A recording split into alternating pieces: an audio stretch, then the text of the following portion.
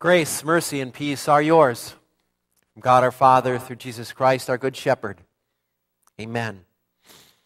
The text for this morning's sermon is recorded in the book of Acts, Acts chapter 4, verses 18 through 20.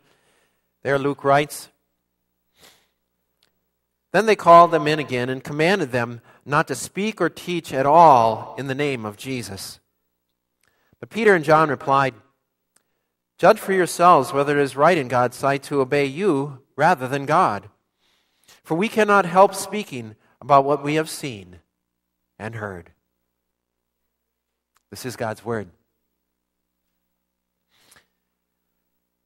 Shalom, brothers and sisters. Shalom Aleichem. John and I had gone up to the temple for worship. We often did that in the afternoon around 3 o'clock, the time of prayer. We'd go up with fellow believers and we'd spend some time in God's house worshiping our Lord and praying. One afternoon, as we approached the temple gate called Beautiful, we came across a crippled man begging for money. I'm sure you've come across people like that too, maybe outside your place of worship or maybe out on a busy city street. The man couldn't work, couldn't even walk, hadn't been able to for a number of years already. Every day his family would bring him here to this gate so he could beg from those who were coming up to the temple for worship. As we walked by, the man looked at us and held out his hand and asked for money. I looked at the guy and felt terrible inside. I didn't have anything to give him. I hadn't brought my money bag along with me that day. And yet my heart went out to him. So I went over and I said to him, "Sir, I don't have any money to give you. I didn't bring any with me today, but what I have, I'm glad to share with you." So I took him by the hand and I said to him, "In the name of Jesus Christ of Nazareth, walk." And he got up and walked and ran and jumped. He was completely healed. As you might expect, this minor miracle created a major commotion there at the temple. We didn't mean to, mind you. We didn't mean to cause a disturbance at the temple. God's house, after all, is supposed to be a house of worship, but the guy wouldn't keep quiet. He just kept jumping up and down and praising God, and he kept going around to all the people there in the temple courts and telling them what had happened, that I had healed him, that I had made him well. Pretty soon a crowd had gathered, and I didn't want them to go away with the wrong impression that I was someone special, that I had some magical power to heal people. I wanted them to know the truth, that it was Jesus. Jesus was the one with the amazing power. Jesus was the one who had made this man well. So I told them. Actually, we both did. I don't want to take all the credit here. John and I, we told them about Jesus. That he is the promised Savior. The Savior that God had promised to our ancestors. We also reminded them what had happened to Jesus. That a few weeks back during Passover, he had been crucified on Calvary. And reminded them that they had played a part in it too. They had rejected him and called for his crucifixion. But that was also how the Scriptures had been fulfilled and how Jesus had saved us from our sins. And those rumors that they had heard about Jesus, they were true. Jesus was alive again. He had risen from the grave and now ascended once again into heaven, sitting at the right hand of the Father, and one day he would come again.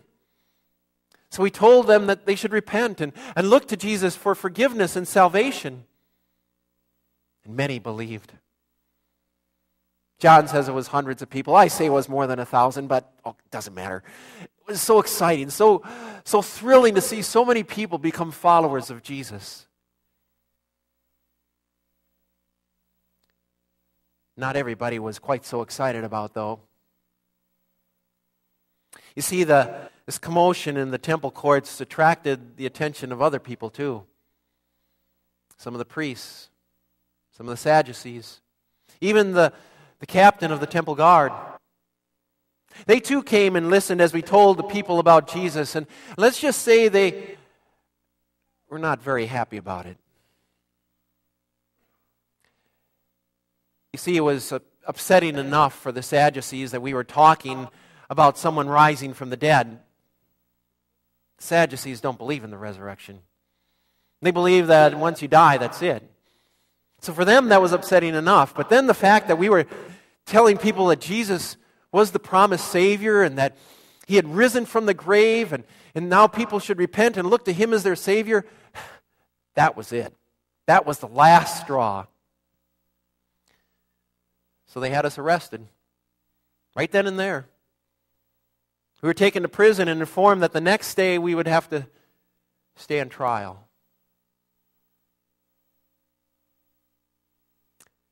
That was a long night for John and me. We were thinking the worst. You see, that's exactly what they did to Jesus.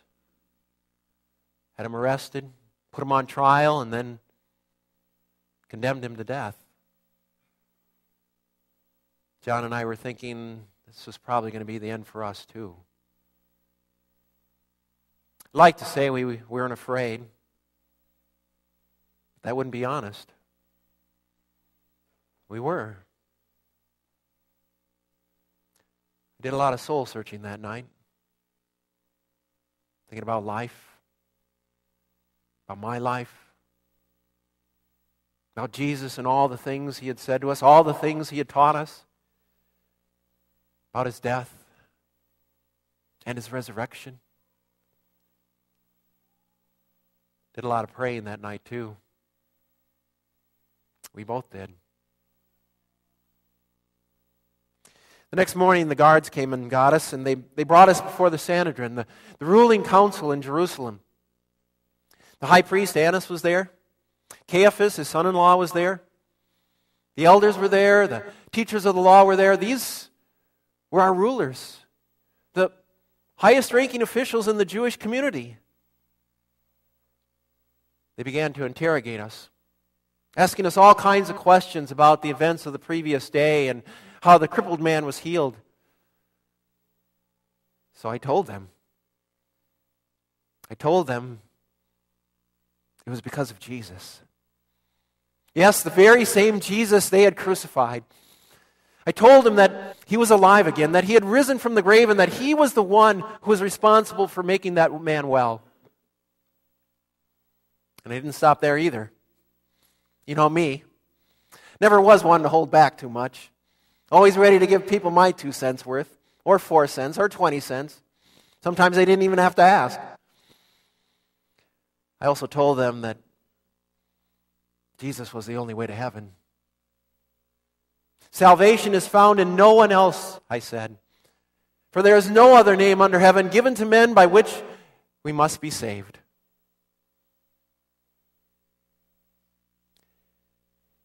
You know, I think they were caught off guard. I think they were a little surprised by my answer and my confidence. At least they didn't ask us any more questions.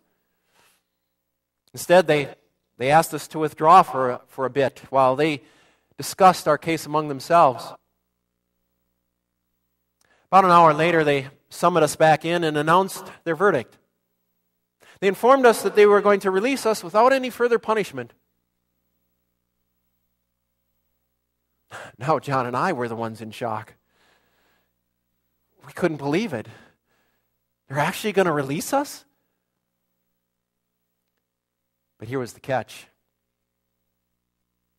Our preaching days were over. They made it clear in no uncertain terms that we were not to talk to anyone or teach anyone about Jesus again. John and I looked at each other. We looked back at the high priest. Sir, we said, in all due respect, we can't obey your command. It wouldn't be right.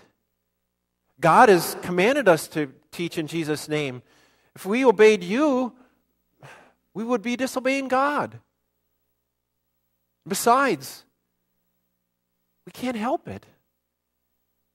We can't help telling people about the things that we've seen and heard. All the miracles we've seen, the healing of the lame, the healing of lepers, the restoring of sight to the blind, even the raising of the dead. We can't keep things like that to ourselves.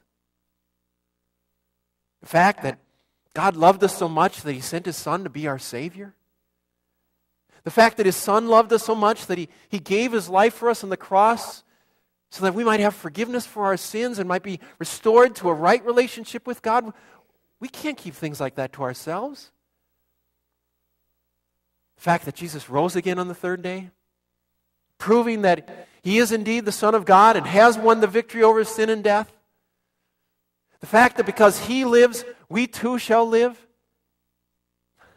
We can't keep things like that to ourselves. We have to tell others. We can't help speaking about the things we have seen and heard.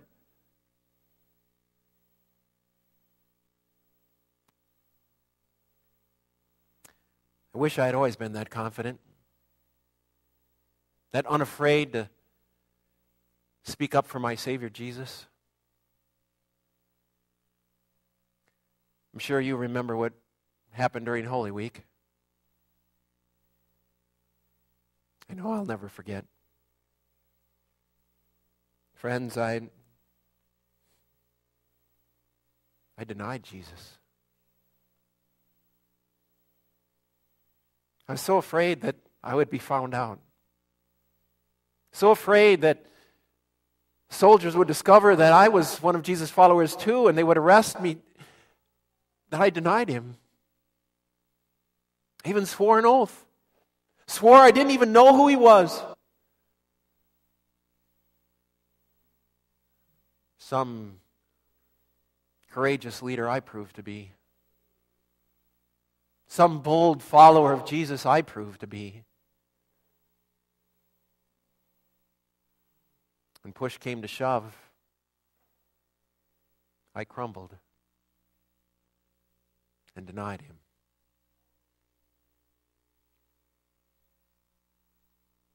Maybe you can relate. Maybe you've found yourself in a similar situation. One where you've been tempted to hide your faith in Jesus or even deny Him. Maybe it happened at school. When the professor asked the class their thoughts on, the origin of the world and the universe. Some of your classmates spoke up. They expressed their belief in the Big Bang Theory and the evolution of the world, but not you. You were too embarrassed to say what you believed, that God created the world. Or maybe it happened at work. Your supervisor told you to doctor a few reports, or maybe even shred a few documents to cover up something that wasn't quite right, or that might look bad for him. You knew it was wrong, but you did it anyway because pressure from your supervisor. Or maybe it happened when you were out at a party with some friends of yours. They were drinking, they were cussing and swearing, they were telling jokes, dirty, filthy, raunchy jokes, and you laughed right along, drank right along, and swore right along. Looking back, you're pretty embarrassed about it, aren't you? Ashamed of your behavior. Ashamed of your cowardice. Ashamed of your denial of your Savior. I know how you feel.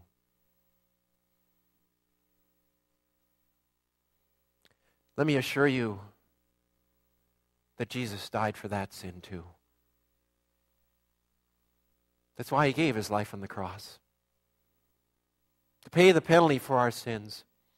To take them all away so that we wouldn't have to carry around that shame and guilt, but so that we might know that we're forgiven and our souls might be at peace. After His resurrection, Jesus went out of His way to assure me, to make absolutely sure I knew He had forgiven me. Let me assure you that He has forgiven you too. And then let me offer you a word of encouragement. Don't be afraid.